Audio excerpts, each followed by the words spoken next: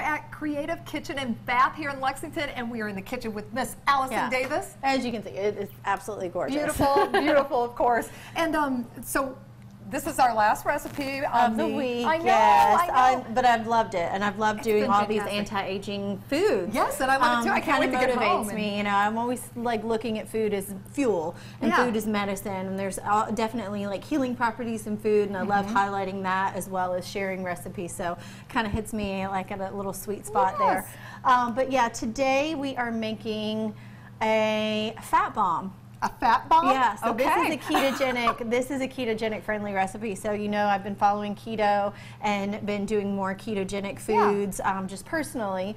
So I'm going to be tracking kind of weight loss or fat loss and seeing, you know, how we, you know, progress from there. That's kind of my goal as we get into the holiday season, is really to try to stay to that keto lifestyle. So I'm going to definitely be incorporating some of those recipes. Great. But this week we've been focusing in on anti-aging, and so this is a fat bomb, but we have some serious benefits here. Oh, good. I like that. One of the main ones is from nuts.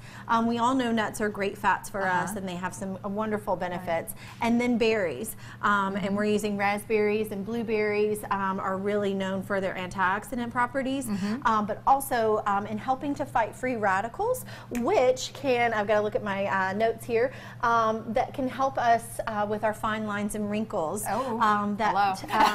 The free radicals that come from stress, from sun damage, and even from over-exercising. So they really help to kind of go to that area and fight those free radicals. And so it can help us in preventing those fine lines and wrinkles that come from the stress and the sometimes over-exercising or over-exerting and sun damage and all that good stuff. These are two what I call superfoods, because their benefits far outweigh any caloric intake. Okay. So is it high in calorie too? Is this going to be high in calorie? This is a higher calorie for sure, because again, this is keto, so we're focusing in on fats and low carbs. So you're going to have a higher fat, but you're getting the good fats. Right. And then you've got some definite protein here as well, because we've got the nuts.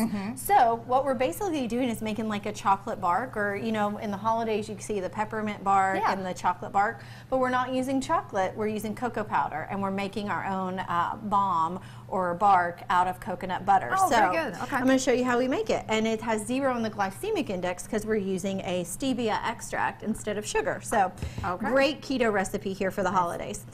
So the first thing we're going to do is we're going to start with a coconut butter, and I did melt this in the microwave so that we could go ahead and just have this melted coconut butter. And I was asked earlier, you know, what's the difference in coconut butter versus like coconut oil? And this is from the coconut pulp.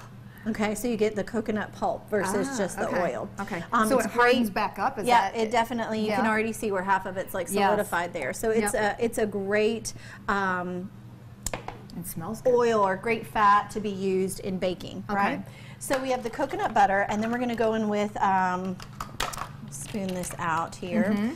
Our almond butter, and I went with the crunchy almond butter, so we have little bits of the almonds that will give us that texture. Ooh, looks good. All right, so some of the almond butter in with the coconut butter, and we want it to be a wet product right now. So you melt your coconut butter so that it's nice and wet. Now, can you use peanut butter instead of the almond butter? Yeah, I don't see why you couldn't use the peanut butter. It's still going to harden up in the freezer. So yeah, I certainly, and we've used the sun butter as well. So if you have a nut allergy, maybe try using it with the sun butter that's made from the sunflower seeds. All right, and then we're going to go in with our cocoa powder. It's an unsweetened cocoa powder, and I found this recently that Hershey's now does a specialty dark cocoa powder, so it's got that nice like bitter cacao flavor. And then we have stevia extract. A little bit of stevia goes a very long way.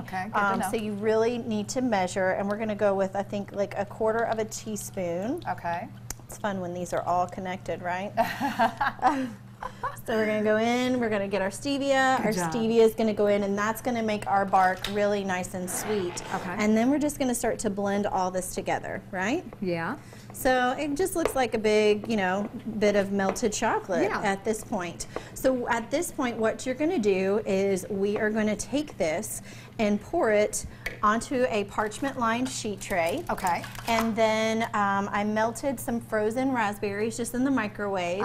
Put those over top. You could also go with some chopped walnuts if you wanted to. Okay. And you want to freeze it for at least an hour if you can, to where it sets up in the fridge. Okay. And then you just break it apart, and you've got this bark that you can beautiful. sit out. I love it. And you just leave it in the freezer until you're ready to serve. So I want you to just try to take a little bite and see if that tastes like your chocolate fix. Nice, I love it. For this recipe and many other recipes, head over to our website at WTVQ.com/Midday Kentucky, or you can head over to Allison's website at wildtimecooking.com. And she's also on Instagram. Yeah, at Chef Allison Davis. I think I've got chocolate in my teeth, but Yeah. we're good. We'll be right back right after this short break. Stay right here.